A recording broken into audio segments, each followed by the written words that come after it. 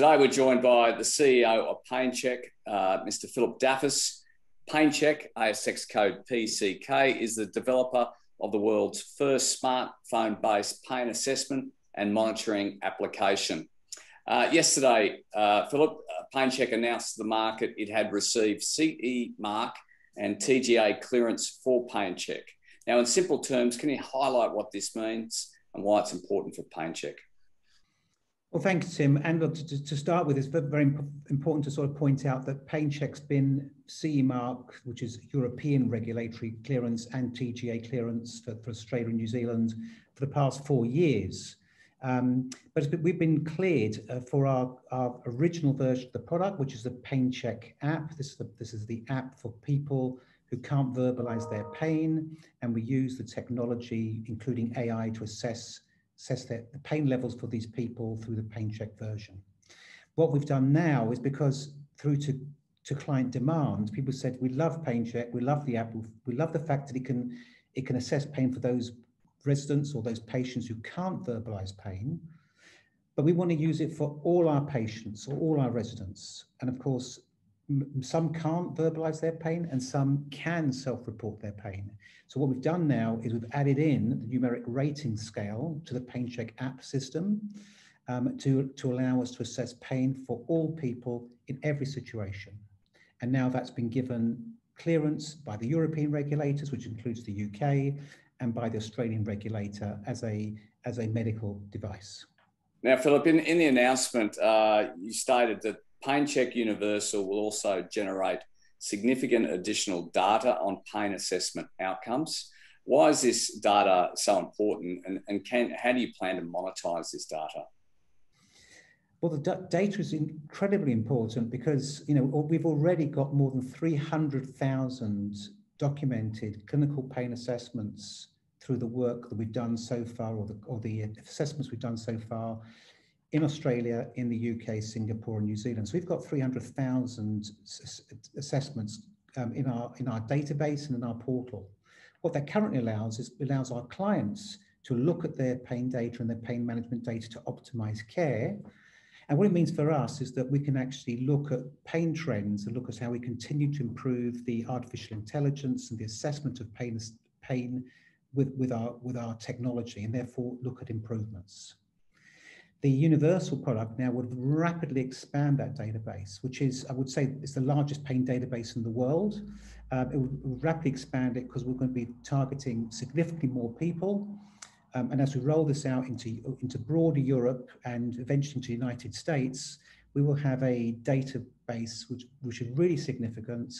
And it can also lead to insights that will allow us to work with therapeutic companies, that's drug companies who develop pain medications, to build what we call a diagnostic and therapeutic collaboration. So we can be diagnosing pain levels, they can be treated through therapeutics, and then we can monitor the effect of those therapeutics subsequently. So a true, they call it theranostic solution, which would be totally unique in the worldwide market.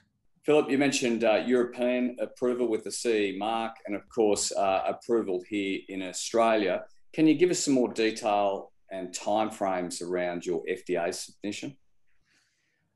Well, good question, good timing. We did wait a long time for the FDA to come back to us on our pre-sub supplement. That's basically where we put in a proposed clinical study that if conducted and the results were correct, would lead us to FDA clearance. We gave them the study protocol more than a year ago.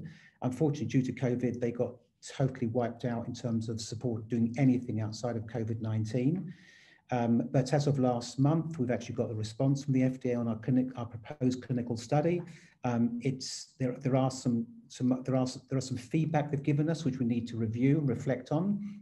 There's nothing significant, but what we've done is we've organised a meeting with them before the end of this month, before the end of March, to go through their comments, to finalise what they're looking for. And then we should start our clinical study during 2021. We estimate we can complete the study by 2021, submitting to the FDA by the end of this year, early next year, and therefore look for FDA clearance for the US market by the end of 2022. What I would add is that if you look at our current clearances, we've got Europe, Canada, Singapore, Australia, and New Zealand. That covers more than 40% of the world's market. Adding the US would take us to more than 70% of the global market. So that's a significant, we've already made a significant achievement where we are so far. Adding the US would make us a truly global operator. Philip, you obviously have significant clearance, as you mentioned just then, around the globe, around 40% of the market. Can you give us more details in regards to the commercial opportunity? It's interesting because, you know, we are in aged care right now, and aged care we've already assessed as being a $300 million global market opportunity. So having access to Europe, Australia, New Zealand, UK, Singapore and Canada already gives us access to 40% of that. Getting the US as well gives us 70% of that. So that's a $300 million market opportunity, of which we penetrated $3 million so far. So we've just penetrated 1% of the global market opportunity. So that's one segment. And as you can see, it's a large segment. The other areas we're focusing on, though, are even larger markets. You know, pain assessment is not just in aged care, it's actually needed in home care, which is growing significantly as the population ages, and hospitals, where there are a significant number of people living with dementia who enter hospitals, and where pain is a mandatory requirement in terms of testing. We estimate the home care market is worth in the region of $1 billion per annum, as well as the home care market is $1 billion, as well as the hospital market being about $1 billion. So combining, that's close to $2.5 billion per annum market opportunity, of which is really right now just scratched the surface. So very significant. Philip, of course, you've also got a version of the app for children. Can you give us a sense of the market there? Well, that's interesting because I mentioned some very big markets for the adult version of the app, but the children's market actually is, in terms of numbers of children, there's 400 million children a year, pre-verbal children in the market at any one time globally, of which about 100 million are born each year to first-time parents. Those numbers actually, you know, dwarf the dementia numbers globally. So we've just completed the first version of our kids app. This is going to be totally unique in the sense that you just run a 3-second video of a child's face. That's an infant's face from the age of 0 to 1. And after 3 seconds, the app will tell you the severity of pain on that child based upon a procedural pain comparisons. So this is brand new. We've finished the clinical study work. We've validated the product. We're doing peer-reviewed publications now.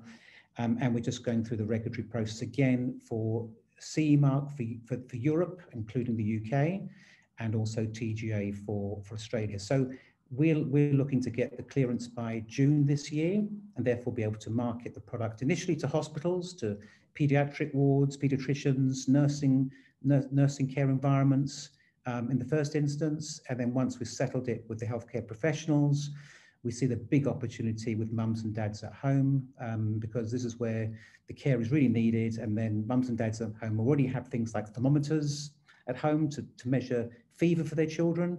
Having PainChek as a pain assessment tool as well will mean they can assess the two most important signs they're looking for with kids. One is fever, which they can do with the thermometer, and one is pain, which they can do with PainChek.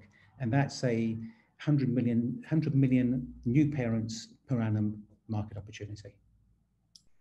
Philip Daffis, thanks for your time. Pleasure. Thank you, Tim.